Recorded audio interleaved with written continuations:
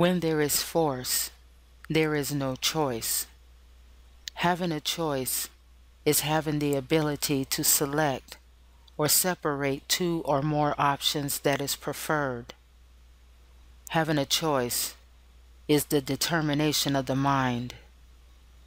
When you have an election, you are given a choice, a chance to separate what is good versus evil, or right or wrong. A choice is a gift to utilize skills, to distinguish best judgment. The choices we make can either draw us closer to God or push us further away. With every choice, there are consequences. Every choice, good or bad, right or wrong, they are all part of life's experiences.